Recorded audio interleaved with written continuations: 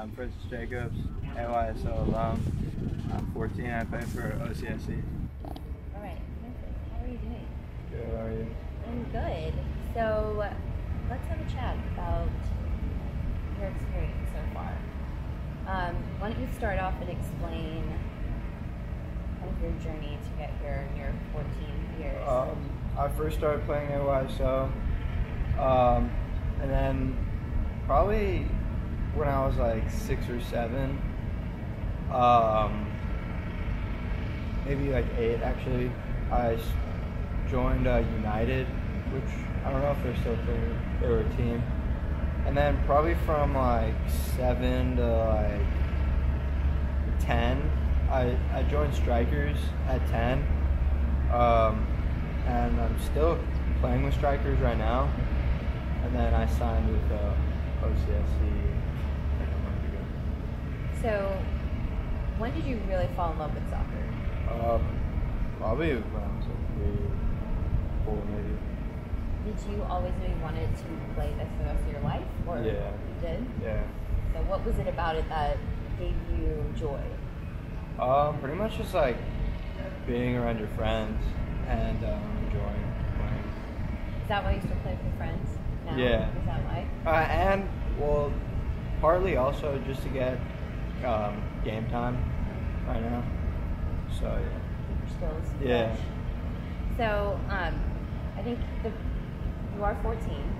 So how is it being in an adult world being a 14-year-old? It's pretty different, you know, just like the older guys and not being with your age or even like 2 ages above you is really different. Do you feel that it challenges you in ways you didn't expect? Yeah, definitely. And does that make you a better player, a better person? Like, what does that give you ultimately? It just in the long run, it like better for me to experience this now instead of when I'm 19 or 17.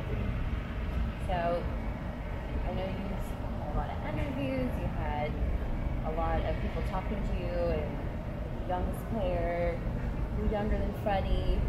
What is it, does that even matter to you, or are you just focused on the soccer? It doesn't really matter. For like a couple weeks it was pretty cool, but once you get over it, you just kept working hard and playing. So what is the thing you're looking forward to the most as you take on this new venture? Probably playing pro. Just call yourself a pro soccer player. That's really cool. So what advice would you give to kids that are a few years younger than you, kids that are on club teams? Like, what are the main things that you have to do to really get to this point or continue in your soccer career? Probably just keep working hard and always have confidence in yourself. How do you think how are your family and friends reacting to all of this? They're pretty excited. Both of my brothers played soccer and my dad played soccer, so that's pretty exciting. And so what do you think if like some little AYSO kid right now is like 3 or 4 years old and she's all of a sudden just taking a soccer ball around for the first time, what would you tell that kid? First of all, probably just like enjoy the time that you're playing, honestly, and pretty much just do what you want. Like, they don't have to play soccer; they can play basketball, like baseball or anything, but just enjoy it. How about the people that you surround yourself with? Do you think that's important?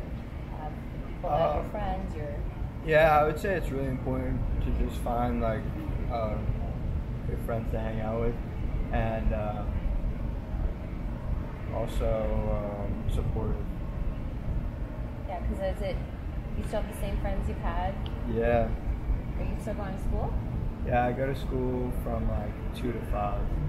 Is it weird for your friends to see you and you're like, I'm sorry, I have to go to my job? Yeah. So with Francis, it's not a short process. We don't expect him to play the next game or next week. It's like like 2-3 years, we want him to develop to be a best soccer player he can be, but it's a long process. So, like I said, we need time. It's not easy with a young player like him to train with the first team with professional, with guys like for 20, 25, 30 years old. But he is doing well, and I'm with him. I'm focused on his weakness, like some finishing, some long balls, stuff like that, moving his feet quicker. And then with video we can work on his positioning and stuff like that. But like I said, it's a long process. We want him to play as well with strikers. He's gonna do that, and the more minutes he can take, it will be benefits for him and for the club. I'm Cindy Jacobs, and I am Francis's mom, and I am very proud of him. Obviously, it's really wonderful to just, first of all, see him working so hard, but also to have got this far so quickly is really wonderful. I have many memories of him training with AYSO, and in Laguna Beach we have had some great dad coaches who I think paved the way for him to be here today, not only with their enthusiasm, but actually taking the time to teach the kids the rules, camaraderie, working hard, being a good teammate. So it was very many years that he played AYSO and played club at the same time. And I think it really, the fun part of it really paved the way for him having a love of soccer and wanting to go further and wanting to play club soccer, and then finally getting to this point. So it's been a short journey but a wonderful one, and I hope it's a very long journey from here. And we've enjoyed every minute, and we're just so proud to be here and to still be watching him play, which is a joy.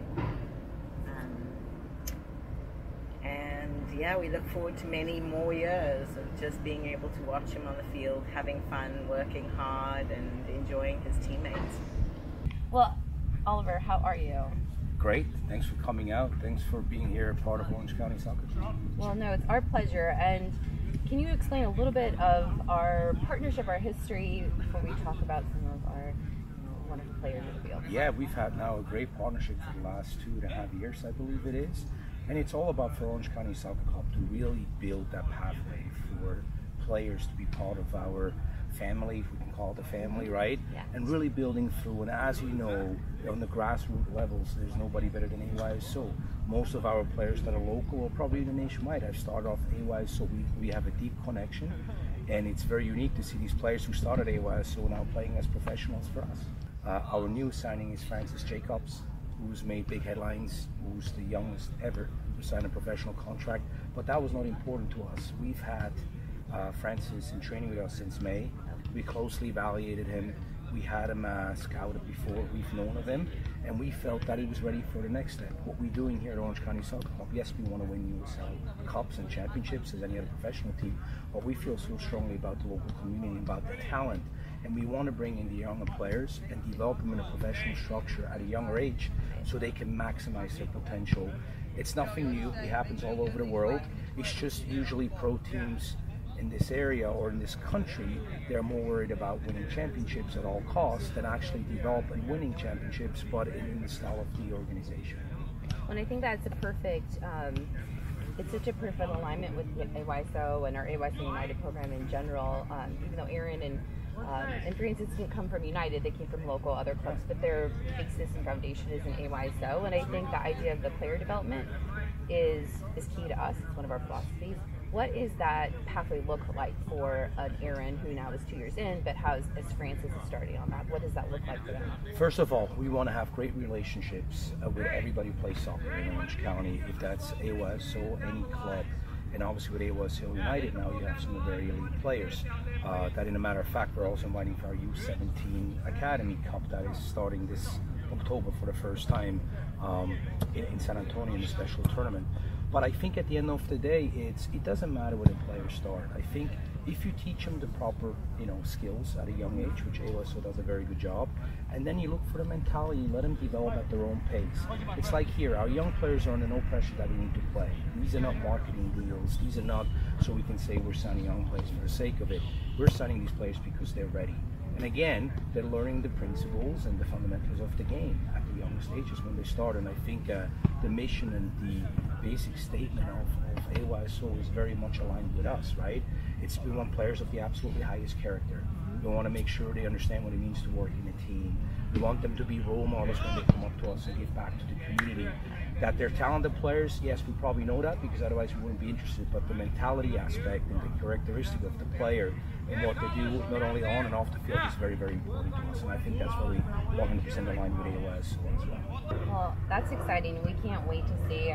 We'll obviously want to follow this story and follow their journeys and their pathways, and hopefully we see more of AYSO alum going out there and being a part of what you're doing here. Well, thanks for being part of it. Thanks for supporting it, and there will be many more coming. So see you very soon again. Okay, thank you. Thanks.